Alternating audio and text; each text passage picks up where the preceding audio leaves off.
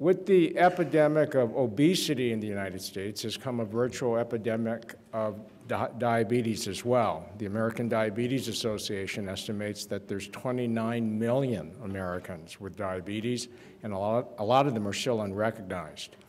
To provide us an update on the treatment of type 2 diabetes, it's a pleasure to welcome to the podium Dr. Matt Freeby. Dr. Freeby is an assistant clinical professor of medicine at UCLA, and he is the Associate Director of Diabetes Clinical Programs. I give you Dr. Freeby.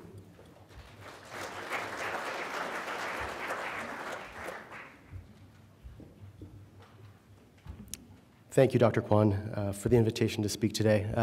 It's difficult to go after Dr. Watson. She definitely is a rock star. I've been tasked with speaking on diabetes management, in particular diabetes therapies. I also think that it's important to step back and talk about the goals of diabetes therapy in 2015. I do think that over the last decade or so, we've really received a whole lot more data in terms of our goals of therapy that ultimately are going to impact the therapies that you're recommending for your patients. So with that, I'm going to step back and talk about two cases. I want to paint a clinical picture that diabetes is not one size fits all. So these are two patients. The first is Mr. Smith. Mr. Smith is a 54-year-old gentleman with a medical history of hypertension and newly diagnosed type 2. He has no history of diabetes complications. He's a smoker, and his medications include lisinopril. On exam, his BMI is 27.5. He's overweight. His blood pressure is 135/82. His exam is otherwise unremarkable. His laboratory results are notable for an A1C of 8.5%. It's elevated. His total cholesterol is 183, and his urinary microalbumin to creatinine ratio is undetectable. So that's in comparison with Mr. Jones. Mr. Jones is 63, almost a decade older. His medical history includes hypertension, hyperlipidemia, coronary artery disease, and type 2 diabetes of 10 years duration. He's a non-smoker, and he's on multiple medications. They include metformin, glipizide, glargine, lisinopril, atenolol, aspirin, and atorvastatin. So I wanted to, Mr. Jones, he is heavier than Mr. Smith. His BMI is 32. His blood pressure is about the same as Mr. Smith. His A1C is the same. His total cholesterol is the same. His urinary microalbumin to creatinine ratio is elevated in this case, with 10 years of diabetes. So I want to paint that clinical picture. I want you to be reminded of those two patients. I'm going to come back to those two patients. I'm going to speak to their control as well as therapy, but I don't think that I have to belabor the point that this is an epidemic in terms of diabetes. Over 29 million people, even just a few years ago, have type 2 diabetes, of which about 8 million people are undiagnosed. It's getting close to 10% of our population have diabetes. So it's a growing epidemic, and it's not just the fact that diabetes has become more and more common. There are multiple complications and comorbidities. Retinopathy, nephropathy, and neuropathy are microvascular complications. Just to remind you, we want to remind our patients to undergo eye exams as well as urinary microalbumin screening on an annual basis, as well as to look at those feet, just to make sure that if there is neuropathy, that you have recommendations in hand for those patients. We know that cardiovascular death rates are higher in this population, as well as stroke risk is elevated. So I'm going to talk about two studies, and again, to kind of focus on our goals of therapy, and again, to go back to Mr. Smith and Mr. Jones and ask you a couple of questions. But the first is UKPDS, and I think you guys all know UKPDS. It was one of the first big works in type 2 diabetes that ultimately kind of landed us to our goals, our A1C goals.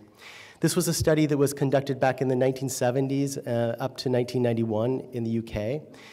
They recruited over 5,000 patients with newly diagnosed type 2 diabetes between the ages of 25 and 65 years.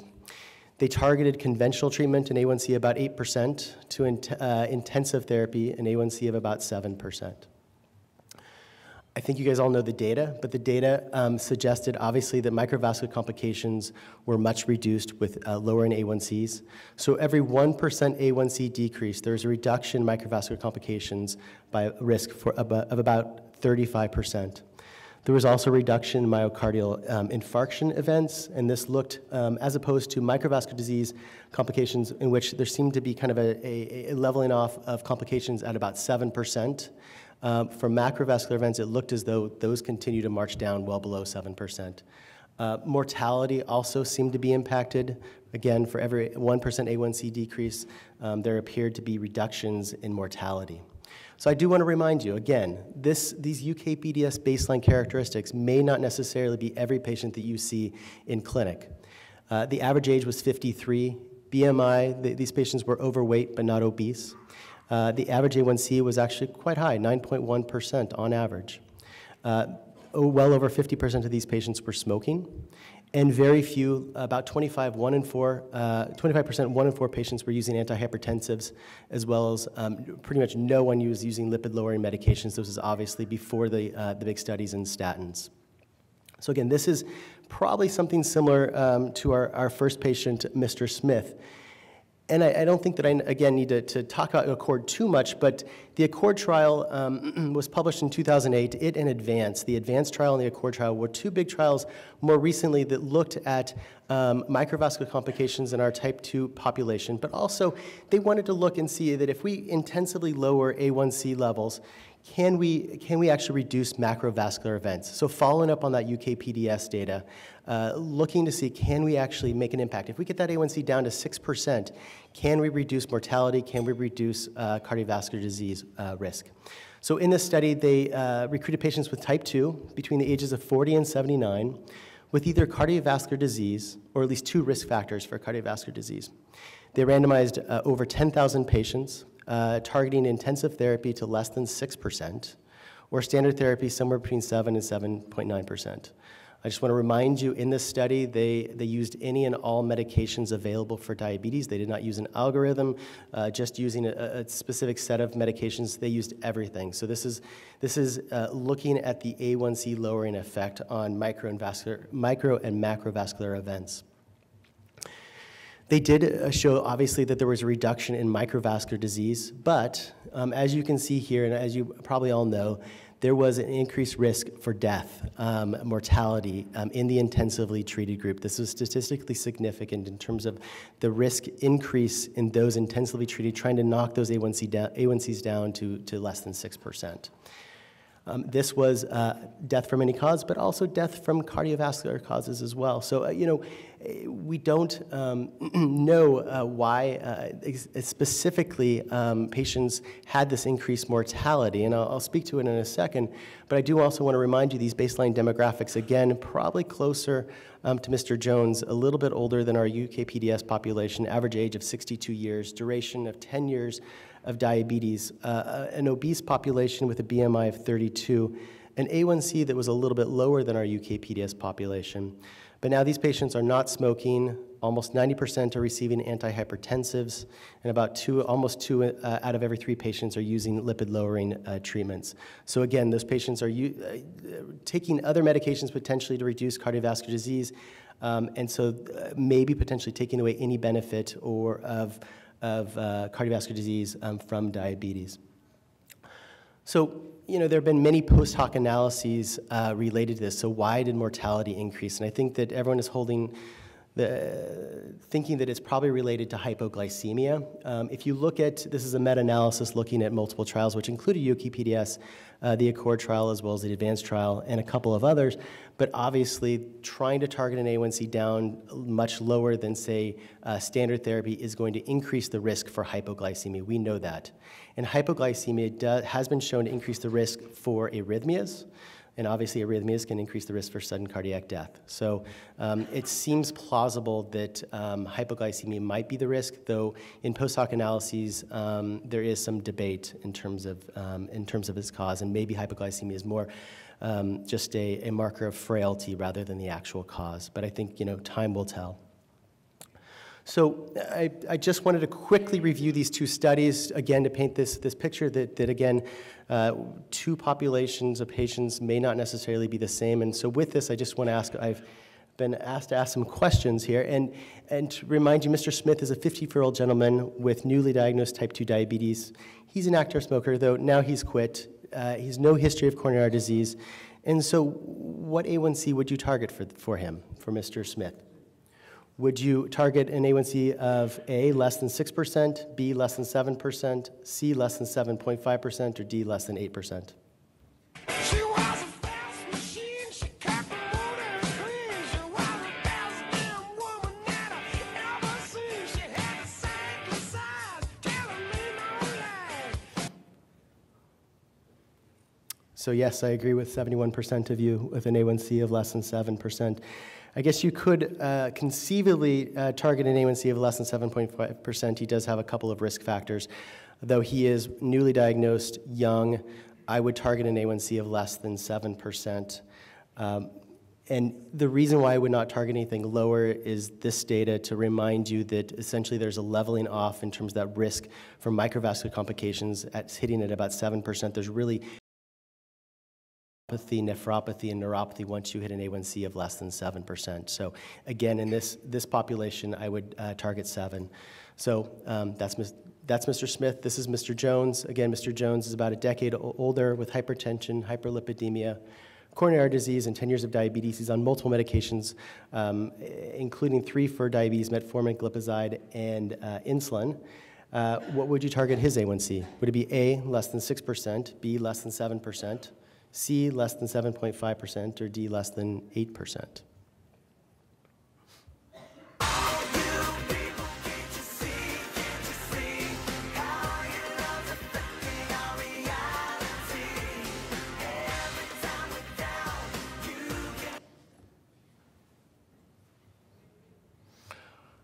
All right, so for this gentleman, I would target less than 7.5%. So he has a history of coronary artery disease. This is someone within our ACCORD trial data. So he fits very specifically within the ACCORD trial.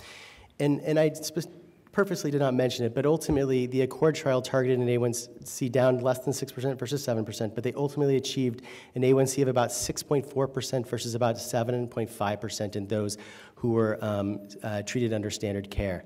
So ultimately, the recommendation now is that for patients with coronary artery disease and type 2 diabetes to target an A1C of less than 7.5%. So the guidelines in 2015 from the American Diabetes Association, I do adhere to these guidelines. Generally speaking, we target an A1C of less than 7%. With preprandial plasma glucose levels 70 to 130, I think 70 is probably a little bit tight. As well as 2-hour peak postprandial plasma glucose levels of less than 180. If you're hitting these goals, you're typically hitting an A1C of less than 7%. Now, with that said, goals should be individualized. I just tried to paint the picture of these 2 patients. And goals should be individualized based off of duration of diabetes, individual patient considerations, comorbid conditions, including cardiovascular disease or advanced microvascular complications, possibly targeting an A1C of less than 7.5%. So in patients with hypoglycemia unawareness, unable to feel their lows, I definitely would increase that A1C target, reduce that risk for hypoglycemia. And one that's been studied to a much greater degree recently are patients with advanced age and limited life expectancy. And there are guidelines out there that would suggest that those with some form of either mild, moderate, or severe cognitive impairment, we should be targeting A1Cs that are higher. So in this population, targeting A1C less than 7.5, less than 8, less than 8.5%, depending upon mild, moderate, or severe cognitive impairment, again, trying to reduce that risk for hypoglycemia. All right, so we've talked through goals of therapy. I'm going to transition here to talking about our therapy in diabetes. And again, I mean, you guys are seeing plenty of diabetes out in clinic. This is becoming, again, much more common. So I want to step back, though, before we talk about the actual medications. I want to give you a big plug, give a big plug in terms of diabetes education. And I think that this is absolutely our foundation of diabetes care. And this is a Cochrane database review, study review, looking at group-based diabetes education. So this is where patients come in, up to 10 patients at a time, into a class, into a workshop, up to 8 hours at a time, receive education in terms of dietary modifications, exercise, talk about diabetes burnout, talk about medications, talk about everything over a day-long period, really to provide them with a foundation for diabetes care. And you can see here that 4 to 6 months out, 4 to 6 months, a year, 2 years out, there's significant reductions in terms of A1C. 2 years out, there's an A1C decrease of about 1% on average in these patients, which is significant since this is the equivalent of a moderately efficacious medication for diabetes. It's not just A1C decreases, but also secondary endpoints in terms of weight loss, reductions in systolic blood pressure, as well as reductions in the numbers of diabetes medications. So we are now have been bombarded with multiple medications for diabetes. From the 1920s, 1950s, there were only 3 classes of medications out on the market. But since the mid-1990s, we've had just this explosion in the number of diabetes medications. So I think it's really important to understand kind of the effects of each of these medications in terms of the risks and their benefits. I'm going to go through these medications with the knowledge of the pathophysiology of diabetes. Just want to remind you that up on the top, up here is the pancreas, and the pancreas in particular, there's a loss of insulin secretion. That is kind of one of the main factors in terms of diabetes progression. It's less known, but obviously here there's a reduction in there's an increase in glucagon secretion that increases glucose levels up. There is a regulation defect in the brain. There is a change in renal threshold glucose levels. Our kidneys are trying to hold on to every bit of glucose within the bloodstream. As you all know, there is also insulin resistance within the muscle, the adipose tissue, as well as the liver. There's an increase in hepatic gluconeogenesis, as well as this incretin effect, which I will explain in a short bit. So this is very busy with very small lettering, but up on the top there, which is my foundation, is healthy eating, weight control, and increased physical activity. Again, I think that is really the number one thing that we should be discussing with our patients if you have the time. But in terms of the first-line therapy, I think most endocrinologists would not agree that it's metformin. Metformin is our first-line therapy. And why is that our first-line therapy? It's efficacious. There's an A1C decrease of about 1 to 2%. Although we don't know the specific mechanism of action, it decreases hepatic gluconeogenesis. It is beneficial in that it is either weight neutral or there is a modest amount of weight loss with the use of this medication. There's no hypoglycemia, so this does not stimulate insulin secretion. This essentially improves insulin resistance. The side effects and risks and concerns, the number one, obviously, that you guys probably all see are GI-related, diarrhea, GI bloating. The one that we always, though, get worried about is lactic acidosis. So there are some contraindications to remind you with metformin use, creatinine levels of 1.5 or greater in men or 1.4 or greater in women. I think these guidelines may change at some point in the near future with studies that are showing maybe that metformin may be safer at higher creatinine levels, but at this point, those are the cutoff levels in terms of contraindications. Relative contraindications include hepatic dysfunction, heart failure, advanced age, as well as heavy alcohol intake. So I'm again going to go back and ask another question because this is something that I see in my clinic a fair amount. But I'm going to go back to Mr. Smith to kind of to make the point. But again, he is newly diagnosed with diabetes. Despite dietary and exercise modifications, his A1C is 7.9%. I think his goal would be 7% or less. We want to try and decrease this down, so we're going to use medication, and this first-line medication we're going to use is metformin. So metformin is added, but he complains of significant bloating after 1 week at 500 milligrams daily. So my question to you, and again, this is something that I get in clinic, is what would you recommend next? What would you do? Would you, A, continue to titrate metformin because the symptoms will improve? Would you B, switch to metformin ER 500 milligrams daily and titrate? Would you C, switch to sitagliptin 100 milligrams daily? Or would you D, switch to glipizide XL 5 milligrams daily and titrate it?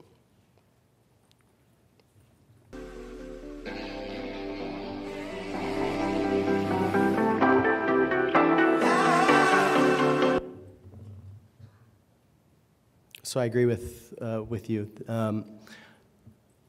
I would switch to metformin ER, 500 milligrams daily.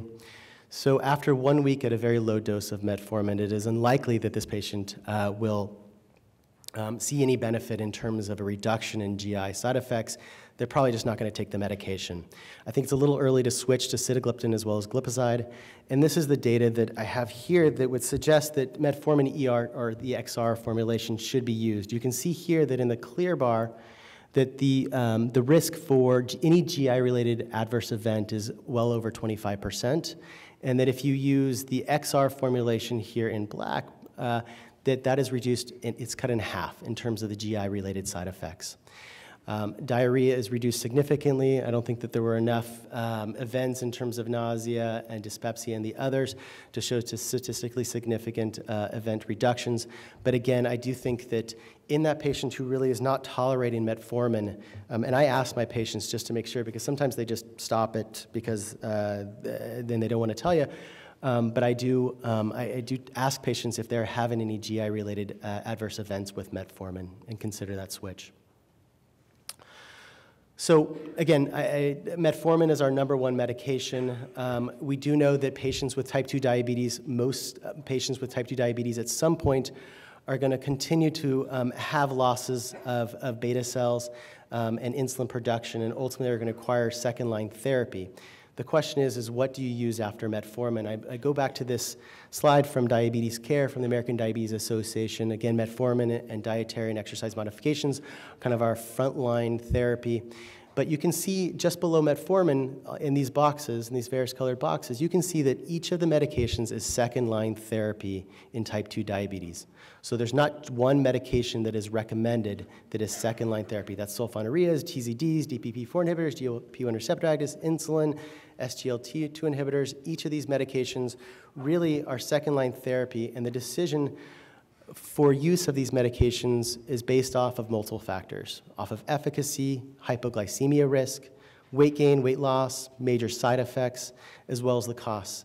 You know, this is a conversation, a lot of times I might have one medication that I think might be best for a patient, but a lot of times I may spend just a short period of time with the patient to try and come up with the best next medication for that patient. So I'm going to talk about each of the classes of medications briefly and talk through in terms of their effect on pathophysiology. The sulfonylureas and the glycinides, the first two classes of medications, they impact the pancreas and increase insulin secretion. So the sulfonylureas, glyburide, glipizide, glimepiride, as well as the glycinides, repaglinide and ateglinide, are pretty efficacious. With an A1C decrease of somewhere between 1% to 2%, the glycinides might be a little bit less efficacious than the sulfonylureas. Both of these classes of medications bind the sulfonyl receptor on the beta cell. They stimulate insulin secretion, so essentially they're squeezing that pancreas, squeezing that sponge to try and release insulin independent of any food intake. The glycinides are a little bit different than the sulfonylureas in that they're shorter acting. They're much quicker on and off medications. And there's extensive experience with these medications. We know that they reduce microvascular complications. Downsides include hypoglycemia as well as weight gain with both of them. The difference, again, between these two medications that I discussed is that you can see here in this, you can see, I think it's in purple here, glyburide. For the most part, there's a relatively stable insulin release, again, independent of any food intake over a 12-hour period. And I think it's here in green. Here, the nateglinide, which is a glycinide, is quicker on and off. So you take the nateglinide up, insulin secretion, and back down. Take nateglinide up and back down. So again, there is a time and place potentially for glycinides. I don't use them as frequently as sulfonylureas, but in your patients maybe with more hypoglycemia risk, maybe who are skipping lunch or skipping a meal and maybe at higher risk for hypoglycemia, I might use the glycinides in that population. And so you say, look, if you are eating 2 meals a day, take the nateglinide or take the repaglinide at those 2 meals only, and that's going to be the equivalent of maybe a short-acting insulin equivalent. Whereas the other medications, the other sulfonylureas, the longer-acting medications are much more stable. A longer-acting insulin for those with higher A1Cs, less of a risk for an A1C, or rather for hypoglycemia. So the next two classes of medications are from the incretin effect, the DPP-4 inhibitors and the GLP-1 receptor agonists. They impact the gut as well as the pancreas and the brain.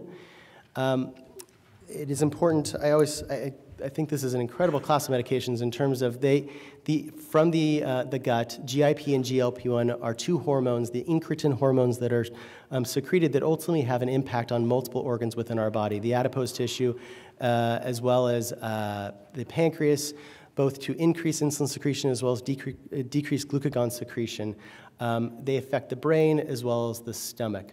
The DPP-4 inhibitors in particular, what they do is they impact this dipeptidyl peptidase 4 enzyme. So DPP-4 breaks down GIP and GLP-1. So if we are inhibiting this enzyme, we are increasing GIP and GLP-1 to have its effect within the body. So there are four currently approved medications on the market for DPP-4 inhibitors. They are, there's another one coming out pretty much every month, sitagliptin, saxagliptin, linagliptin, and allogliptin. These are oral medications. They are modest in their efficacy, up to about a 1% A1C decrease. Again, they inhibit the degradation of GLP-1 and GIP. The benefit of these medications is there's minimal hypoglycemia risk. So by increasing this insulin secretion, they do so in food-dependent manner. So insulin will be increased only when we eat. There's no weight gain associated with these medications. Now, the side effects or risks or concerns, the biggest one that I think that's out there right now that we see on TV from various ads is pancreatitis and pancreatic cancer. I cannot truthfully tell you yes or no at this point. The FDA is looking at this, I think, probably on more than on an annual basis. They have required the companies to follow this in terms of a risk evaluation mitigation studies to look and see if there might be an increased risk for pancreatitis or pancreatic cancer. Within the clinical trials, it was shown that there's definitely a small risk for nasopharyngitis and UTIs. And each of these medications, except for linagliptin, do require some renal adjustment. The GLP-1 receptor agonists essentially do impact, again, GLP-1. They are stronger in terms of their impact on insulin secretion, reduction in glucagon. They also really do affect the brain much more than the DPP-4 inhibitors, increasing satiety as well as nausea, and have an impact on body weight. They also decrease gastric emptying. So the GLP-1 receptor agonists, there are 5 currently approved medications out on the market. Byetta, or rather exenatide, is a BID medication. Liraglutide is a once-daily medication. And then the other 3, exenatide LAR, albaglutide, and dulaglutide, are once-weekly medications. They are a bit stronger than the DPP-4 inhibitors, up to about a 1.5% A1C decrease. They are, again, GLP-1 receptor agonists. They are injectables. The benefits, again, just similar to the DPP-4 inhibitors, because this is a food-dependent insulin secretion, there's really very minimal hypoglycemia risk. But there is also this very strong benefit of weight loss associated with these medications. The side effects, number one side effect really is nausea, diarrhea, vomiting. Again, similar to the DPP-4 inhibitors, the FDA is looking at pancreatitis and pancreatic cancer risk. There may be this increased risk for acute renal failure, primarily related to volume depletion in those who are not tolerating PO. Relative contraindications with gastroparesis as well as low renal function. There is also a concern in terms of thyroid C-cell tumors. There's, again, a risk evaluation mitigation study ongoing for this class of medications. In particular, it was shown in liraglutide in rodent models, in rats and mice, that there was a dose-dependent and treatment duration-dependent increased risk for thyroid C-cell tumors. So thyroid C-cell tumors are this precursor for medullary thyroid cancer, which is kind of a big, bad thyroid cancer in our endocrine world. So at this point, this class of medications is contraindicated in patients with medullary thyroid cancer. Thankfully, medullary thyroid cancer is incredibly uncommon, as well as patients with MEN2 because of the risk for medullary thyroid CA. At this point, it does not appear that there's this impact on thyroid C-cell tumors in humans, but again, I think time will tell. So the TZDs, I think you guys all obviously know the history related to the TZDs. They impact our insulin sensitivity at the adipocyte level. There are two currently approved medications out on the market, Pio and rosiglitazone. Rosiglitazone is actually back on the market after effectively being pulled off the market for a while from the early meta-analysis. Subsequent studies have shown that there probably is not that increased risk for cardiovascular disease like it was once thought.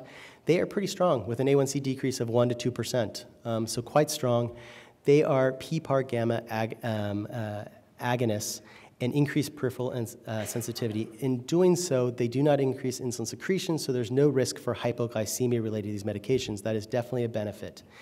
They also, because they are impact insulin sensitivity, they may be possibly beta cell sparing. So there is one study out there to suggest that you get that A1C down, and as compared to metformin and a sulfonylurea, that A1C may stay down longer with a TZD rather than the other classes of medication. So again, maybe beta cell sparing. With that said, there are multiple side effects and risks related to this medication. Edema, weight gain, fractures.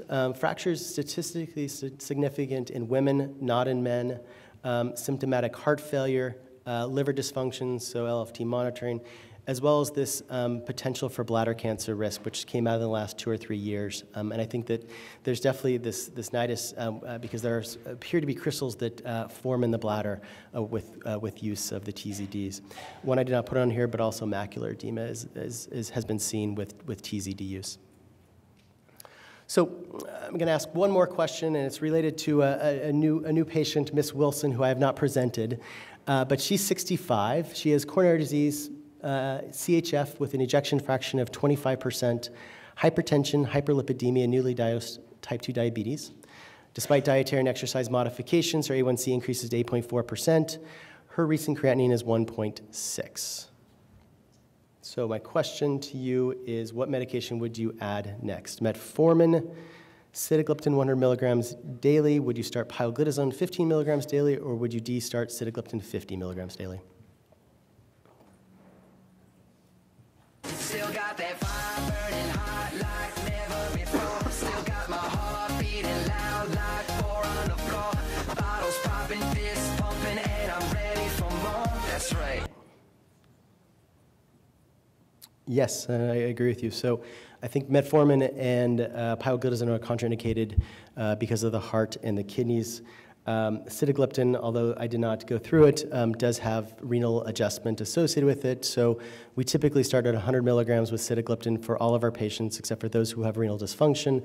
Those with renal dysfunction, you guys can look at it, but essentially with slightly impaired renal dysfunction, there is a reduction down to 50 milligrams. With pretty severe renal dysfunction, it's down to 25 milligrams daily. So the newest class of medications out on the market are for diabetes are the SGLT2 inhibitors. They impact the kidneys. So to remind you, the kidneys are trying to do their best to hold on to glucose within the bloodstream. What the SGLT2 inhibitors do is they change that threshold, essentially allow more glucose to be spilled out in the urine. There are 2 currently approved medications out on the market, DAPA and CANA.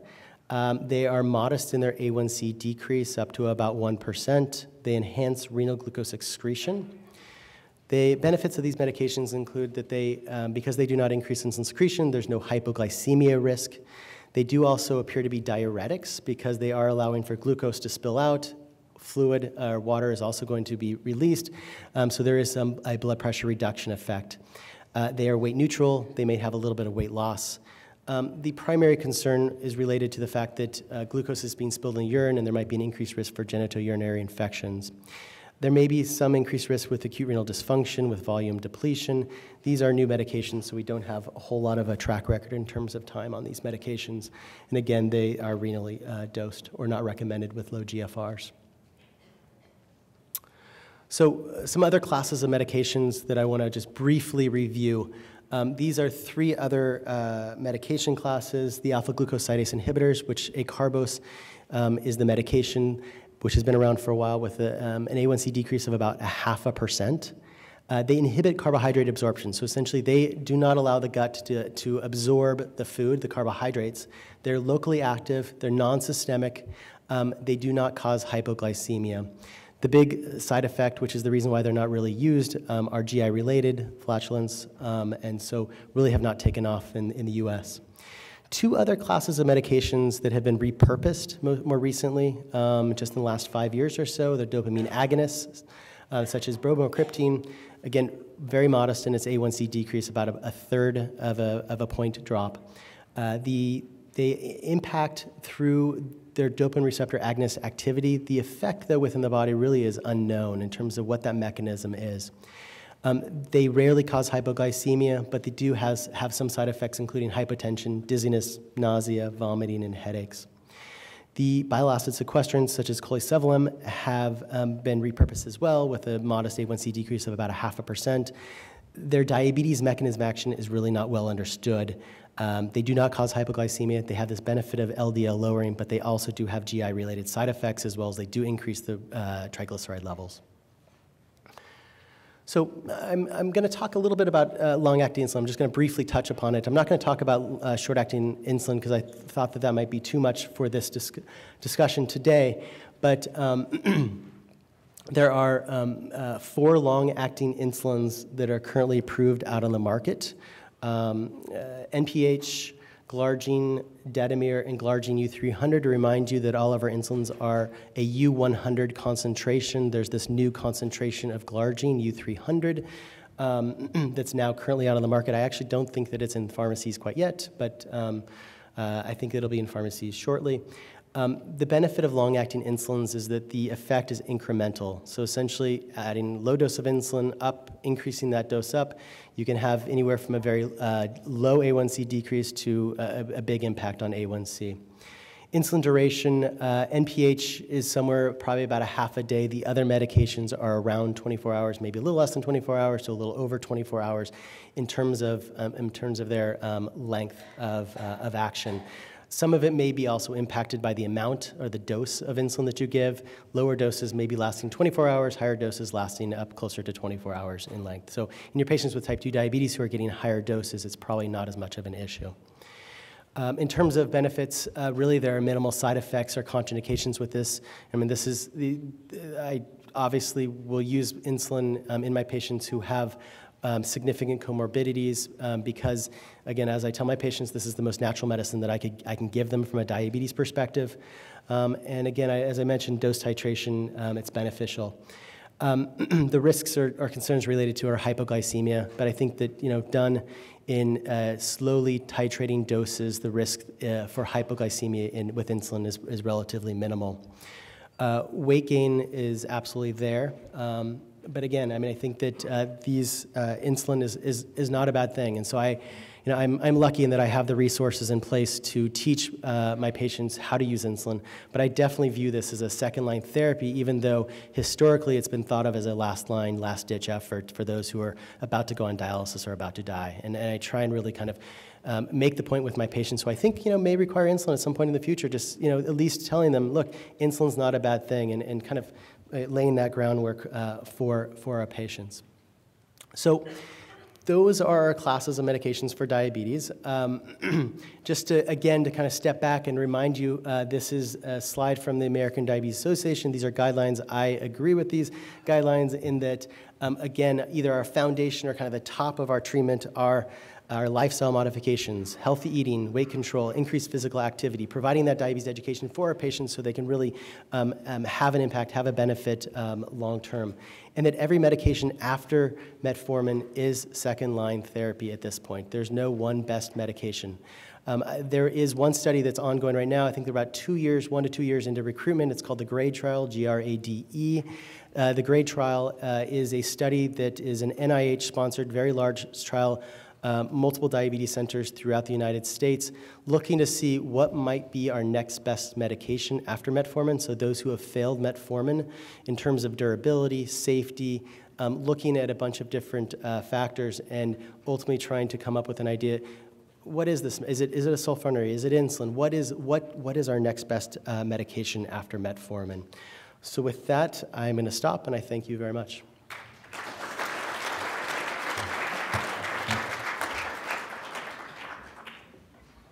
Okay, we're going to do 4 questions, so raise your hands, we'll get a microphone to you. First, if we look at your first patient, the non-obese gentleman, Yeah. can we modify it slightly and give him a fasting blood sugar in the 130s, but an A1C that's already at target, say he's in the mid-6s? Yeah. So there's a new diabetic, no complications, and he's already at target. What do you do with him? Yeah, so you could argue a couple of different ways to treat this patient. With an A1C of 6%, I would probably congratulate him, say that you've obviously made some significant changes in your life. You've probably reduced carbohydrates, you've probably started some exercise, you've lost some weight. And if you look at the data, I mean, from the Diabetes Prevention Program, the DPP that was published about 15 years ago, you know, we've kind of knocked him back down. I mean, once he has a diabetes diagnosis, he has a diabetes diagnosis. But we've kind of knocked him down in kind of an impaired range, either fasting glucose or impaired glucose tolerance range with an A1C of 6%. In terms of looking at those patients, in terms of kind of their long-term risk for progression, it's dietary and exercise modifications that wins out. You could make an argument to use metformin. There are many that are out there within the diabetes world that would say, look, metformin's, it's cheap, we know the side effect profile, it really works well, does not cause hypoglycemia. We could use a little bit of metformin in this patient, but again, I think that you really need to, you know, if you need to take the patient for who he is, and you know, if he wants medications, you could consider it, but in my hands, I would typically recommend continued dietary exercise modifications and weight maintenance. Are you recommending treatment for pre-diabetes, people with elevated blood sugars but normal hemoglobin A1Cs? So similar to that, I mean, it's pretty much along the same lines that I was just saying in terms of this gentleman who was just newly diagnosed but kind of down, diabetes prevention program. I mean, essentially, metformin was compared to lifestyle modifications. Lifestyle modifications did better than metformin. So in a high risk population, you can use metformin, but I primarily will recommend lifestyle modifications in this population. Again, it's not easy to do, and not, you know, patients may not necessarily adhere to it, but if you have a program that's in place within your hospital system, I would absolutely try and access that because that will impact someone's long-term risk for diabetes in the future. Sure. 2 questions. Any good apps for deciding which drug to use after metformin? You know, and number 2, previously heard something about going to inhaled insulin. Is there anything along that line at all in research? So the first is the diabetes app, and there are plenty of diabetes apps out there, but primarily related to controlling one's sugars and monitoring one's sugars. Now, in terms of this kind of algorithm that's in place, I don't know if there's actually an app out there for that. That's a good question. But it is, the American Diabetes Association publishes their guidelines on an annual basis. The American Diabetes Association publishes these guidelines, and that actual figure is within that paper on an annual running basis. Yeah, and the second question? Okay, thank you. Yeah, so inhaled insulin is out on the market. It was taken off the market, well, actually it was just pulled by the company many years ago, and a new company took it over, and it is now being marketed, it is now in pharmacies. It is the equivalent of more of like I didn't go into the short-acting insulins, but it is more of the equivalent of short-acting insulins. In terms of those medications, patients require pulmonary function testing up front, and there remains that question in terms of whether or not how much they're going to impact pulmonary function long-term. Reasoning, the reasoning for contraindications of no use of metformin after 80, and then what? Yeah, so I think it's primarily related to renal function and the potential for the increased risk for lactic acidosis. Now, with that said, I view it as a relative contraindication. I don't view it as an absolute contraindication. So you again have to take every patient for who they are. If it is a healthy 85-year-old, I absolutely will really consider using metformin in that patient. In terms of alternate therapies, Again, in this patient population, you want to go back and think about your goals of therapy. What are the goals of therapy in someone who's 85 with multiple comorbidities? Do you want to target an A1C of 7, 7.5, 8? You could make an argument based off of comorbidities as well as cognitive impairment. So you really want to look at that. And then the risk for hypoglycemia. So I will oftentimes choose my medication in this patient population to try and reduce the risk for hypoglycemia because there is that significant impact in terms of any low blood sugar impacting a fall, which is going to obviously increase mortality risk.